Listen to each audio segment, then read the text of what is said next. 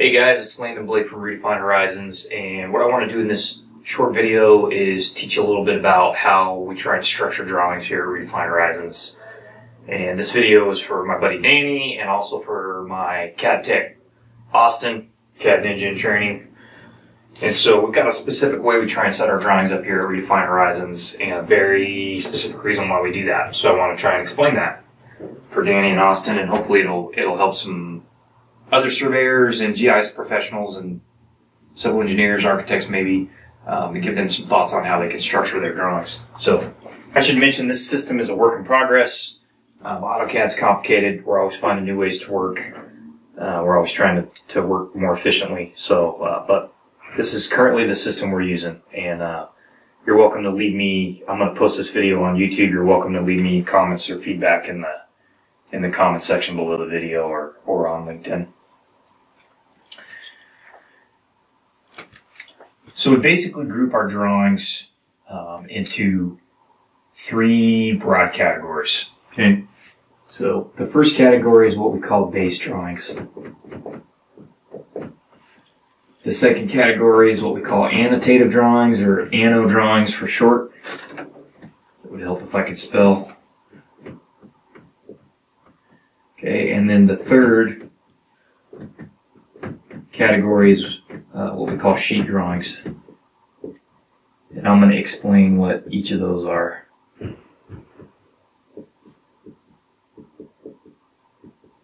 And then we'll talk about a couple examples, and I'll explain why we set the drawings up the way we do. Okay, but before we do that, let's talk about what goes in each one of these. And this system here applies for topographic mapping, aerial mapping, hydrographic mapping, and boundary mapping. So in any of those, any of the above. Okay, same basic structure. Okay, so the base drawing just has the line work from the mapping. Okay, so it only has points, arcs, and lines. Probably not going to have hatching. So just basic points, lines, and arcs. That's all that goes in the base drawing on the proper layers, obviously. And the annotative drawing, so the base drawing, the interesting thing that you want to remember about the base drawing, let me get a different color here, is the base drawing is designed to be scale independent. Okay, so it doesn't have a set scale. Objects are drawn at, in real life units, independent. So scale independent. Okay, the Anno drawing, let's talk about what goes in there. So the annotation drawing has all your text, line labels, curve labels, multi-leaders. It also has your hatching and your symbols. So it has things that are scale dependent. Okay, so an annotation drawing is scale dependent. That means if you're working on a project where you have more than one scale, you're going to have more than one annotation drawing, and we'll talk about that in a minute. Okay. And then finally, we have the sheet drawings. Sheet drawings are also scale dependent, and essentially all the sheet drawing has in it is a sheet that represents. It has a layout tab that represents a sheet in a work product. Now, when I say work product, in this case, I do not mean drawings that are delivered to another consultant. I mean something that can be delivered as a PDF, essentially. Okay, so it's a digital version of an old paper sheet. So that's what we use sheet drawings for. And each sheet in a drawing set. So this is important. Each sheet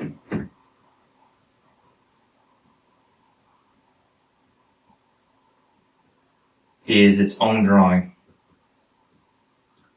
So for example, if I've got a parcel map that has 4 sheets, there's going to be 4 sheet drawings. Okay, so each drawing has the layout tab for that sheet, and the border, the title block, and the viewports for that particular sheet.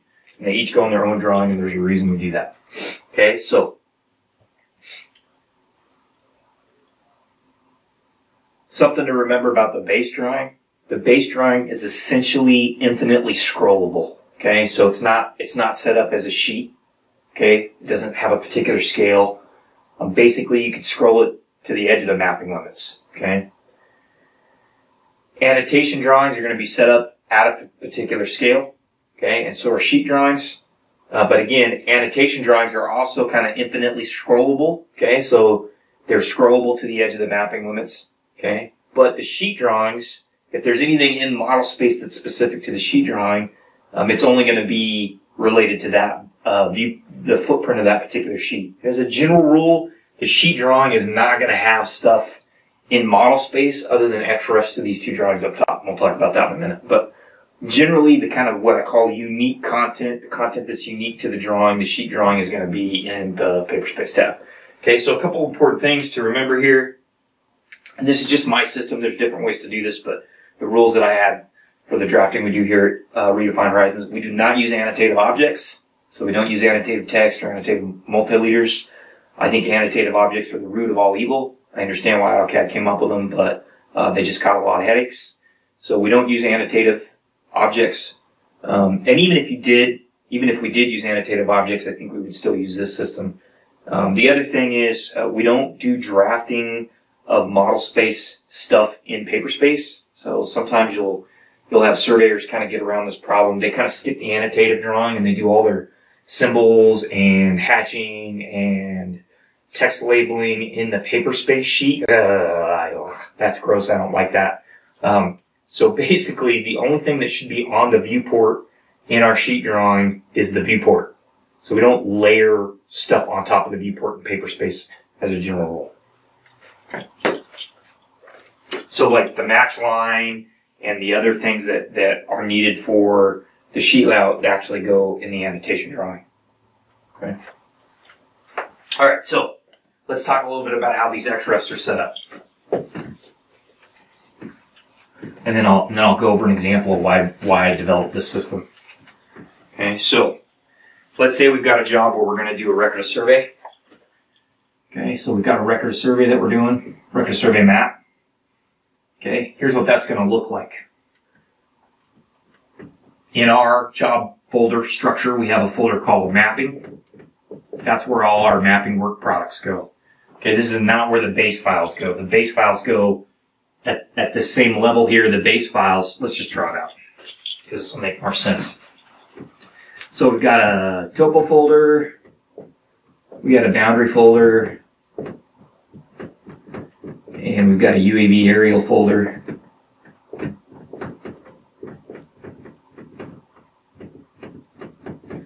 Okay, and then we have that mapping folder. So, and it sounds a little bit counterintuitive, but the mapping folder is for work products, actual, essentially PDF equivalents of a paper map.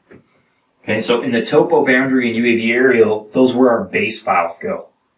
Okay, and in our office we have two kinds of base files. We have a working and a final. Okay, and then there's actually we have some different types of drawings depending on what you're doing. So topo we split into 2D, 3D. Boundary, we might have a search drawing, we might have a working resolve drawing, and we might have a design drawing, boundary design drawing. But basically, base files are separated into two types, either working or final, depending on the state of the job, the status of the mapping. Okay, but mapping is where we put the actual files. So under mapping, we might have a folder for a record of survey.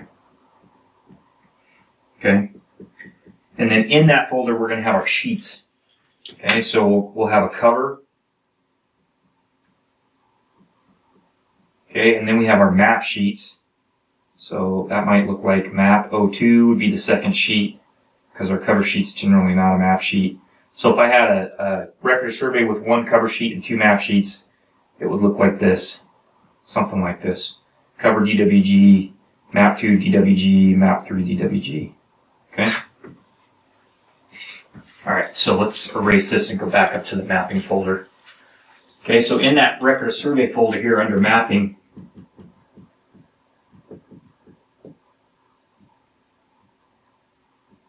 okay, we've got the cover. Okay. .dwg. Okay, in that folder, if we split this up, we have paper space and model space. Okay, in the model space, you're going to XREF in your base drawing and your Anno drawing. So base and Anno get XREF'd in here. Okay. And as a general rule, the base drawing lives in the top level folders, topo, boundary, or UAV. The Anno drawing is going to live in the mapping folder. Okay, at the root under mapping. Okay. Paper space is going to have the actual layout, title block, notes and blocks. Okay.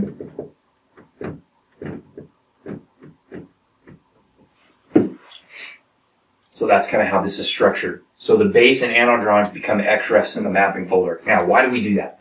Why did we develop this structure? So I'm going to use an example. There's basically two reasons. One is to allow efficient creation of map products at different scales. And the other is to make sure that work products are always using the current and valid line work, because line work changes as projects develop. So I'll give you an example. We had a project we're doing in Martinez, and we had three. We just started, and we've already got three primary work products. So we had a wall map. Okay, that was a big map the attorney wanted to be able to lay out on a table. We had a record of survey map to do. Okay, and then we had a plat for a land description. So these are all work products that are coming out of CAD. Okay, PDF. Okay, they're all different sheets. So this was, I think we did this one 48 by 36. The wall map was 48 inches by 36 inches. Okay, the record of survey map by statute here in California has to be 18 by 26 inches. Okay, and the plat by statute is 8.5 by 11 inches. Okay, and obviously the wall map is not at the same scale as the plat. Okay, so what we do here is we have our base drawing. Okay, our base drawings, and that only has the line work in it. So in this case, we had two bases. We had a base for the resolved boundary, so that's kind of existing, and then we had a base for the boundary design because we actually designed an access easement. Okay, so we had two base drawings. Okay, then we ended up with two Anno drawings on this one. So I think we were at 1 to 100. 1 inch equals 100 feet. Okay, we had one there. Oh, I should have drawn that a little bit differently.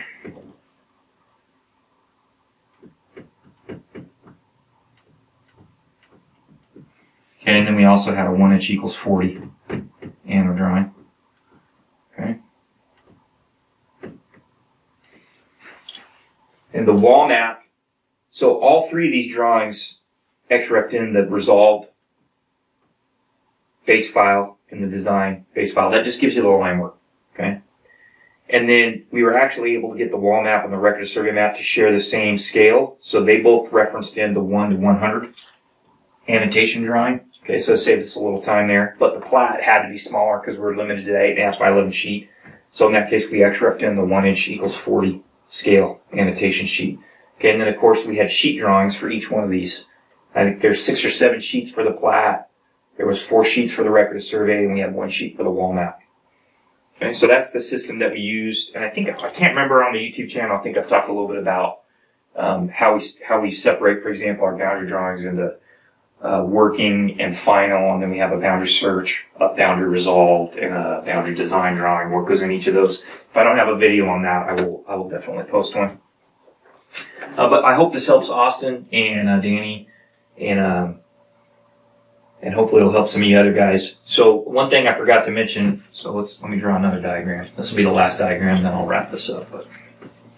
So I talked a little bit about that system allows us to work at different scales. It also makes sure that everybody's working with the current set of line work. So we go back to the example. We've got that boundary design drawing. Okay. So this is a base file, right? Okay, so let's just say this is XREF'd in now to two two drawings. So it's in the wall map, and it's in our plat, let's say. Okay. Now, in a lot of situations, this boundary design could be fluid, right? So this could change, this line work could change, depending on how negotiations go with the landowners and the title company and just some different things here. Okay, so the reason why we want this set up like this, because when we make updates to the line work in the design file, we want that to be reflected in the wall map and the plat. And some people might say, oh, well, hey, that's no bueno, you know, I want to make sure if I send something to the client on a certain date, I want to know what I sent. Well, I understand that. So then the answer to that is you archive. So before you make a change, you make a copy of this boundary design drawing with the date and you archive it. That's how we do it here. And then, you know, you should have in your communications folder, and for us in our communications folder, our out folder, every time we send something to the client, the PDF goes in there. And if you're worried about being able to prove what drawings you sent to the client, then you make a copy of the sheet drawings and the base drawings and the annotation drawings, and those go into the out folder in a drawing folder or a reference folder. Okay. But to me, it's more important to make sure that the current work products are being produced with the up-to-date line work than it is to. You can work around if you have a desire to track keep a copy of every drawing in its version as it was sent to the client. I understand why you want to do that. You can do that with a good archiving system, tracking your deliverables. But you don't want to allow that desire to break these links here. You want to make sure that when somebody's going in to plot work products out of these sheet drawings, that they're linking to the right line work file. So here's what you don't want.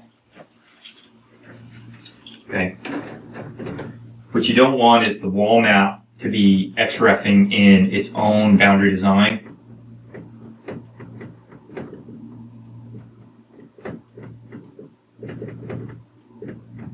And then the plat to be XREFing in its own boundary design. Because if you change the design now, the boundary design, you got to remember to go in and change both of these files, right? And that problem gets exponentially worse as you multiply your work products. And these might not be XREFs. So the way I've described it can be XREFs, but you know, sometimes people will actually insert this data into the model space of the work product drawing. And it has the same negative effect. Okay, so we don't do either one of those. We want these to be linking to a common reference file up top here. Okay. All right, guys. I hope that helps. Hopefully, it wasn't too confusing. And if I think it benefits you guys, I'll do some more posts about how we structure drawings. Maybe I'll do some screen recordings on the computer and show how those get set up and what it actually looks like in AutoCAD.